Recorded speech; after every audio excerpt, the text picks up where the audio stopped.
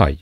In the previous video, we tested the grid trading system on the Forex market, showing good results, high returns, and an outstanding Sharpe ratio. It turns out, and thanks to your comments, that some of the details can be corrected for a more accurate backtest. So I applied the proposed changes to our algorithm, and you can download the updated version of the Python code from the link in the description below. If you haven't watched the previous video detailing the grid strategy and you are interested in knowing more about this, you might want to check that previous video first, as it goes deeper into the details of the strategy. I will leave a link in the description as well. And after the code changes, we still have a potentially preferable system depending on the set of parameters we are using.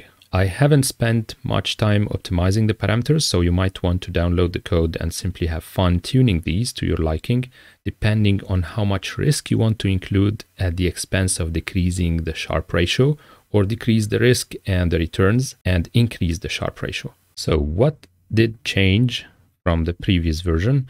First of all, I removed one of the parameters here because I thought like the take profit stop loss ratio should be modified within this strategy. We don't have to set it at this point. We're still using the same functions so far. And the first parameter that we have to change was lot size. The lot size in the previous version was set to 0 point something. And in backtesting package, a value below 1, it means that you are taking a percentage of your current equity. And this means that every time we're passing two trades, the first trade is going to take a certain percentage of the total equity, and the second trade is going to take the same percentage but only of the rest of the equity. It violates the rules of the grid strategy somehow, because we are trading both directions but not with the same lot size. So at this point we needed to put the lot size as a fixed value right here into my size. For this example, I'm using 50. The second modification, which is very important, is happening here when using the backtest function. What was happening previously in our backtest is that when we open a trade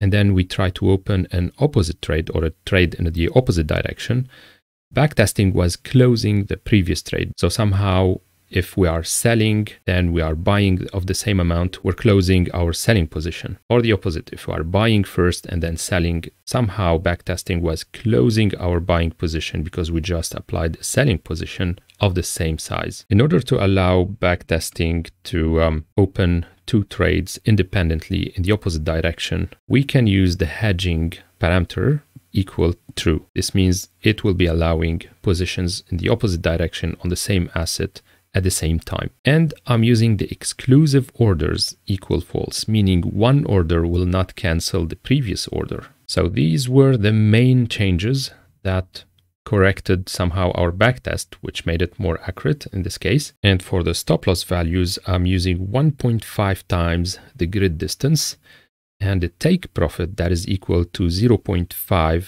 that same distance. So the take profit stop loss ratio is 0.5. So these are random parameters. I just put these like this.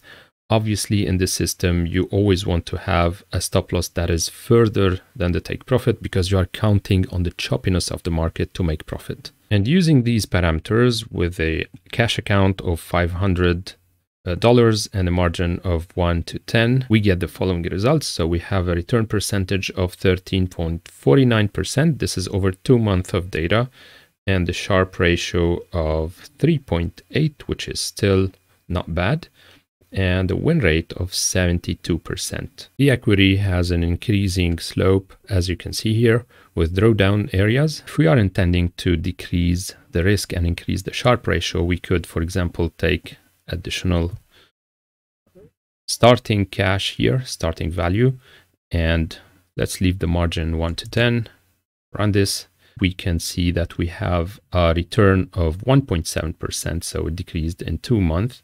But then our Sharpe ratio increases because up to 4.9 because the risk decreased. So it's all about finding this balance between the different parameters. Also, you might want to change the stop loss and the take profit ratios as well. You might want to experiment on these stuff.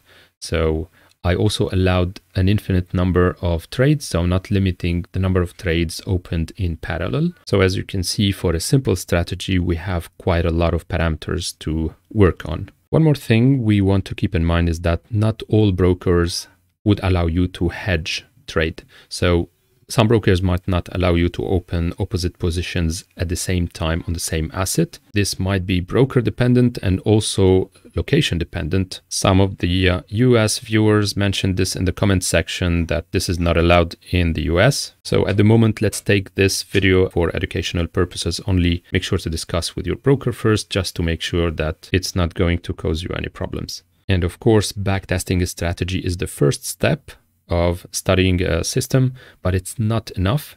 We need to test it live on the market on a paper account, as this would include the spread of the currency we are trading, and it might change our expected results. Now, obviously, if we decrease this to $50, which is possible because we are basically trading in opposite directions, in other words, we are trading with the broker's money, we can run this and we get around 22% in return and a Sharpe ratio of 2.6. We can also, for example, increase the margin, try it this way, and we get a return percentage of 163% and a decreased Sharpe ratio of 0.76 because the risk is increasing when we are increasing the margin. So that's all I had to tell you for this one. I hope you guys found the information helpful. If so, please support by subscribing, leaving a comment. Your ideas were very important for the previous video. And until our next one, trade safe and see you next time.